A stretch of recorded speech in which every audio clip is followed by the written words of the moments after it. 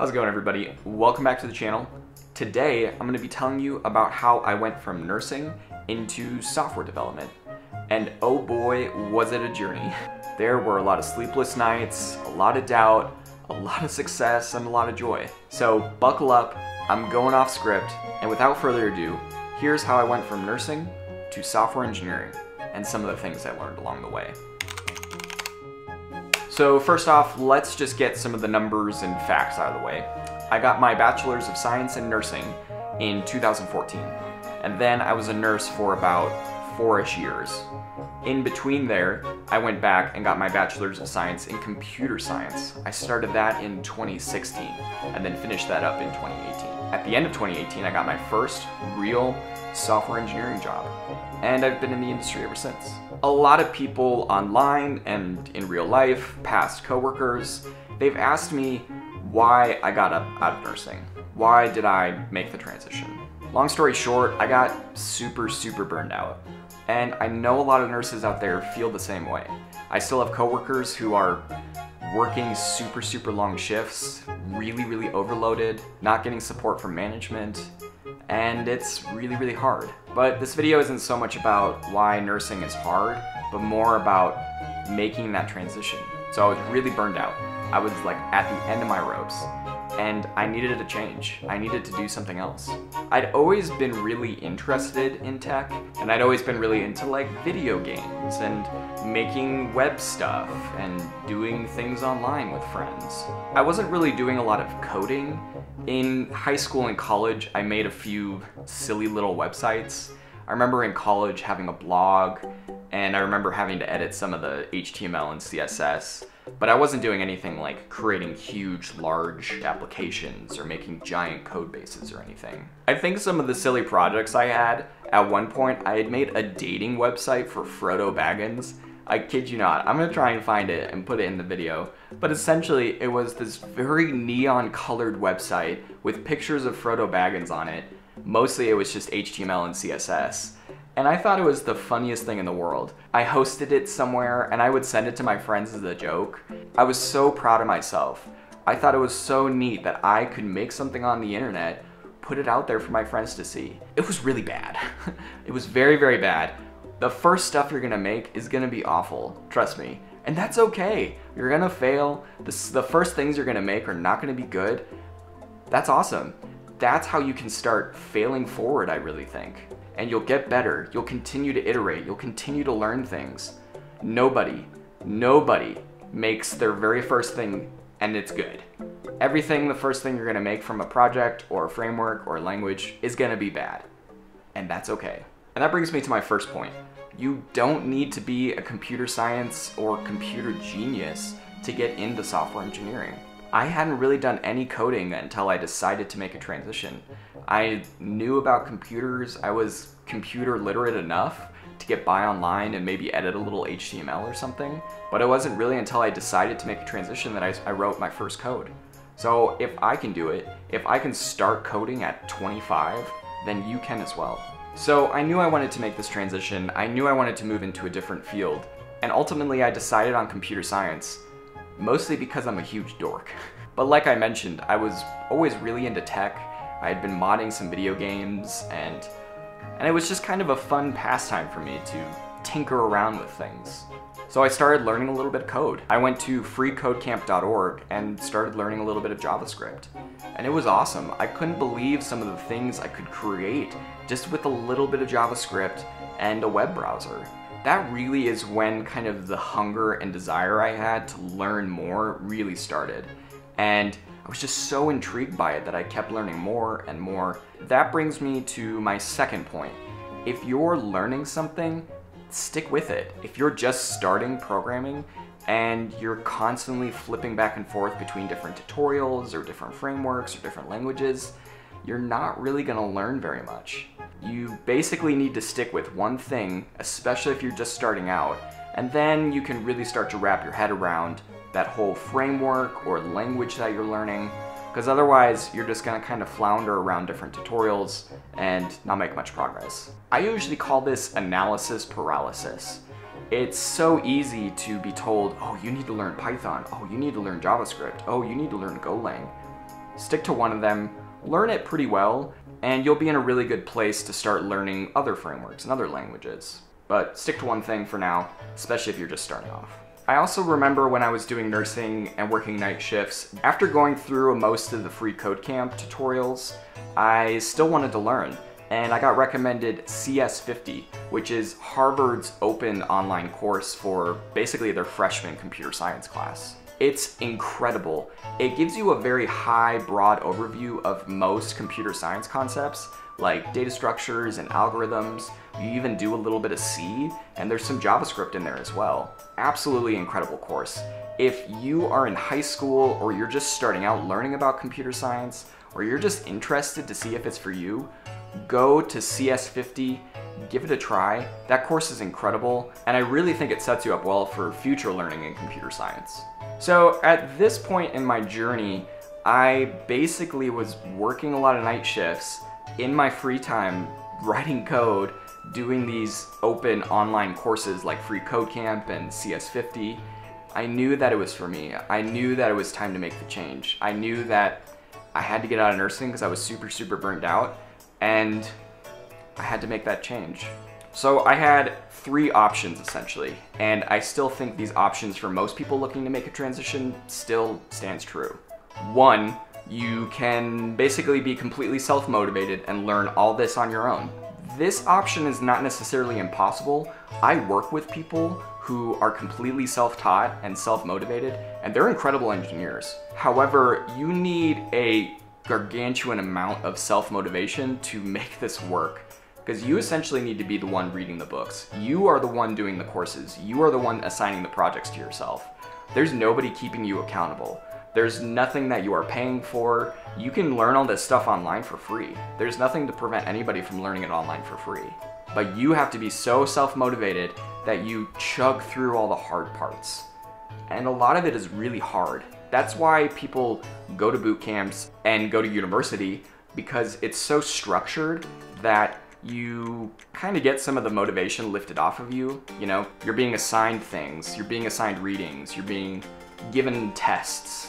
So my point is, yes, you can learn all this stuff online for free. It's all out there. There's nothing stopping you. But it's really hard because you have to be extremely self-motivated to push through the hard parts. Second, you can go to a boot camp. And I think contrary to what maybe a bunch of other software engineers think, or advice I've seen on YouTube, I think today in 2020, a boot camp can still be a pretty good option. I know plenty of people who went to boot camps. I work with plenty of people who went to boot camps, and they're great. They're incredible engineers.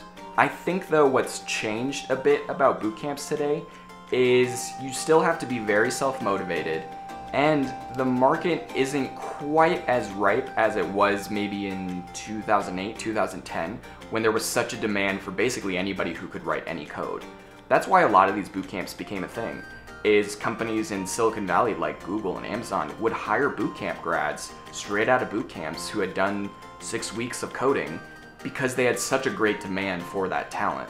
Now today in 2020, it's gotten a little more competitive. It's a little harder, I think, as a boot camp grad to get a 6-figure job right out of boot camp, but I don't think it's impossible. I think you still have to be extremely self-motivated. It's still pretty hard because you're cramming all this stuff into your brain over 6 or so weeks or 6 months. But you can stand out, and you can get a really great job right out of boot camp if you put that effort in. And finally, option 3 is go back to university. And that's actually the option that I ended up going with. I found a really great program online through a big state school. And this program was awesome. I got a lot of my credits already fulfilled from my previous degree, so I didn't have to take freshman English again. I didn't have to do basic math again. They sort of market this program as a way for people with a bachelor's already to get a second bachelor's. So I did that, and it took me about 2 years to do the whole program. I think in all, and I'd have to look this up online, I think it was about 30 credits or so. Hey everyone, Editing John here, and it was actually 60 whole credits. A typical bachelor's is something like 100 or 120 credits, maybe even more. But this program, it was through Oregon State University. They kind of expected you to already come in with the freshman requirement credits or the general ed credits. So really the only classes I took were core computer science classes, whole 60 credits of them. And at that point kind of began my long grind where I was working and also going back to school. I was doing a lot of night shifts, and then during the day I would wake up and do school stuff. And it was really hard. It was a long, grueling 2 years. Eventually, I ended up actually quitting my nursing job and just did school full time.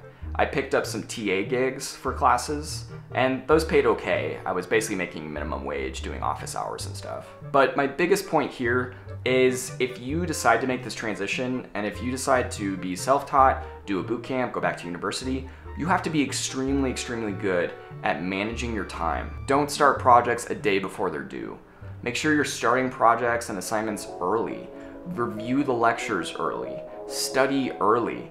Because adults in our 20s, in our 30s, we don't really have the convention of going to university, being in a dorm, and being able to study anytime we want. We have other adulthood responsibilities, unfortunately, I know. So, manage your time well and start things early, and you'll have a lot of success.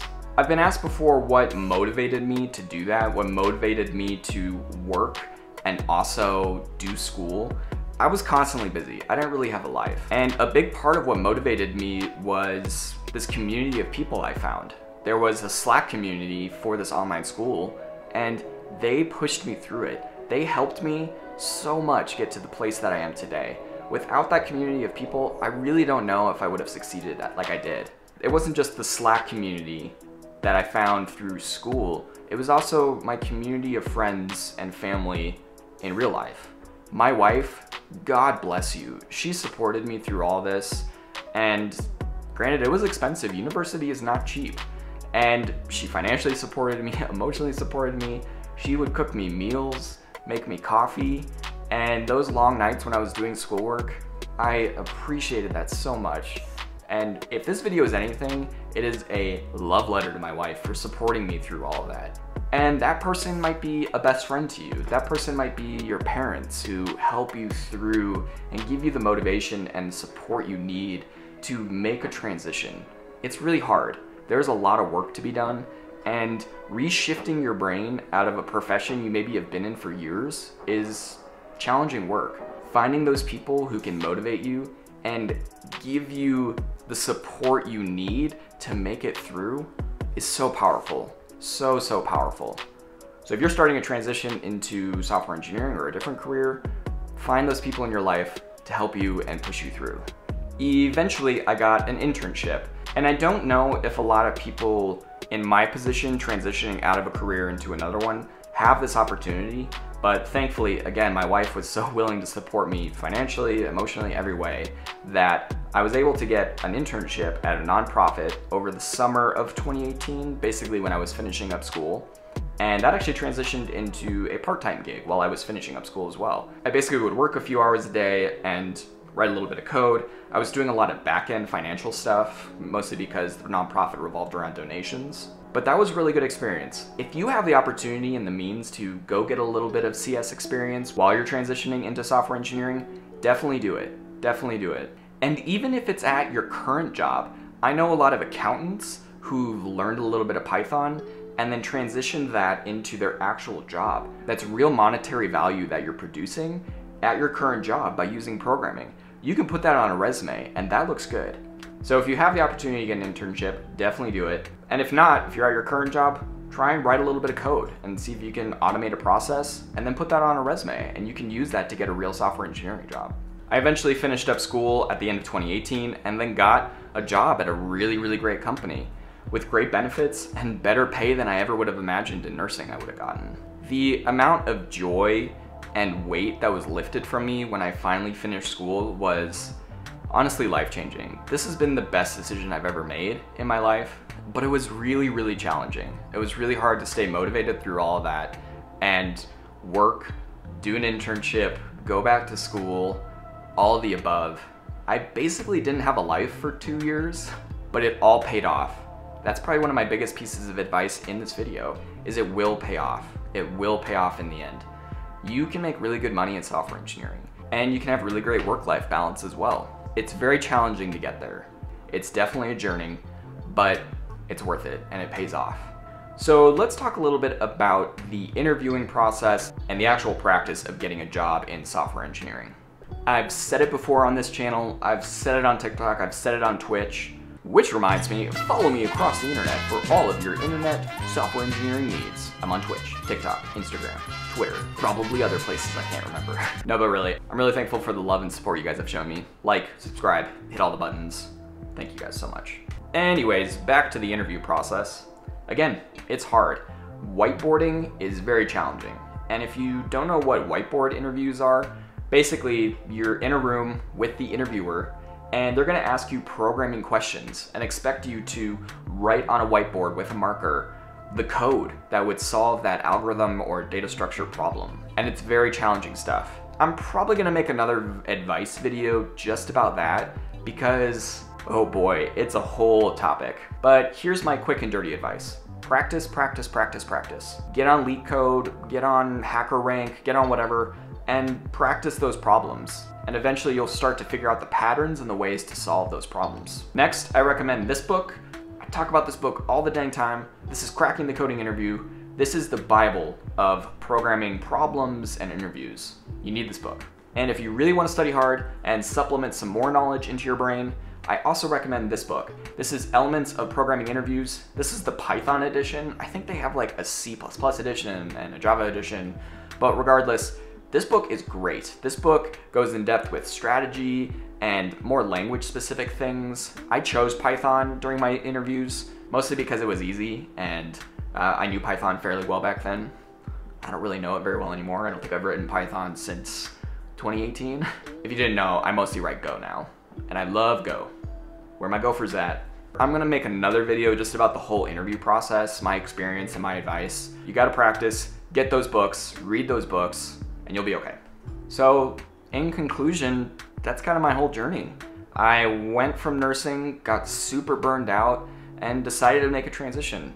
I have always really enjoyed tech, but guys, by no means was I a programming genius or really knew how to program at all. I got interested at the age of 25 and started writing a little bit of JavaScript. I went through Freecodecamp.org and did the Harvard CS50. That's kind of when I knew that that was the career for me. Decided to go back to school. It was a lot of hard work, but if I can do it, you can do it. Let me know in the comments if you have any questions or want to hear more advice on a specific topic or anything. I want to give a quick shout out to my Patreons. Shelby, thank you for all the support and love you've given me. It means the world to me. Michelle, Toby, thank you guys so much. And a new Patreon, Carlos, thank you so much for being here. I really appreciate it. Again, follow me across the inner tubes, and I will catch you guys next time.